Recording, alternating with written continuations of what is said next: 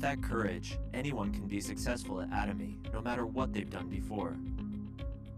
Hello everyone, I'm Imperial Master Sun-il Kim. I met attaining in a very difficult time, and as I grew step by step along with attaining, I've become a very honorable Imperial Master. I am now living a proud life as a member of my family and society. attaining, the world's most competitive company, has been founded. But it doesn't mean that attainings's competitiveness becomes your competitiveness. You must have your own competitiveness, and you have to get the acknowledgement from your sponsors and partners for your mastership. They should be able to trust and follow you. They should want to brag about you. Looking back, I've had many ups and downs. I had even given up on attaining business at one point. Even now, I'm sorry to see so many people who enter and leave attaining business so easily. There must be a time of preparation. I feel like having that determination would be helpful, since this isn't a business you do on your own. It's about persuading people with others and being the leader of a group when it grows in size. It was very difficult for me to meet my partners, and as the number of partners increased, I found myself having to stand in front of them and say something. It was a fear for me. Everyone around me knows that. I used to run away when there was a crowd, and I didn't want to show my red face and trembling voice. So I used to be scared of crowds and run away from them.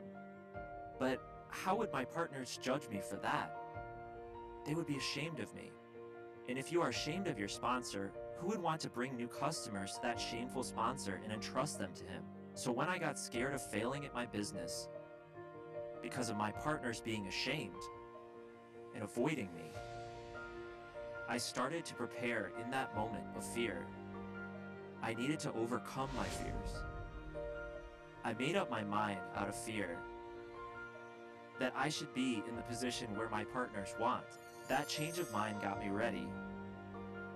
The funny thing is, the moment I got ready and considered it my job, my body started to get ready.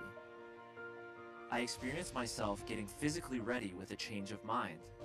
And at some point, I found myself speaking many of the chairman's words through my own mouth to many partners. I spoke about attainings's excellence, its competitiveness, and the right way to do business. I never thought I could stand in front of people with my quivering mouth, trembling voice, and red face, but I think I've overcome that to become someone who speaks confidently. It was possible because there was a process of preparation, and it was because of my courage to break down the wall that I thought that I couldn't do on my own. They're called obstacles. They aren't made by anyone. You can become a leader when you take down the obstacles you've created on your own, one by one. Then you grow as a leader and get closer to success. When I was on a tour of the US, I thought I lectured extremely passionately. I gave myself lots of points, maybe close to 100. But after the seminar, I heard something shocking. Why are you scolding us like that? We're working hard too. I felt a lot of things when I heard that. I realized that I was just blowing my own horn without relating to them. I was basically saying, I did well, but you guys didn't. Let's say you talk to your partners on a regular basis, in a condescending or reprimanding tone. Or you just brag about yourself without acknowledging them. And if you're a sponsor who takes the credit for what your partners did well and just brags about yourself to others, your partners would leave because of you. You can't run your business well without your partners. So we all need to take time to reflect on what language we use. Anyone can consider themselves a decent person, but rather than the way you see yourself, the way other people judge you might be what you're really like. It's based on facts and objectivity, not our subjective thoughts. You can just ask your sponsor, they know the exact you. You can ask your partners, they know the real you. When you repeat that continuously, you can become a leader who has greater inner maturity. I think it makes my partners feel like anyone can have a meeting with me and succeed. That's my biggest change. And I've gained this confidence. With that confidence, it's not that hard to go up one step at a time. And you can even become an Imperial Master. Of course, you have to go for it. Don't ever give up.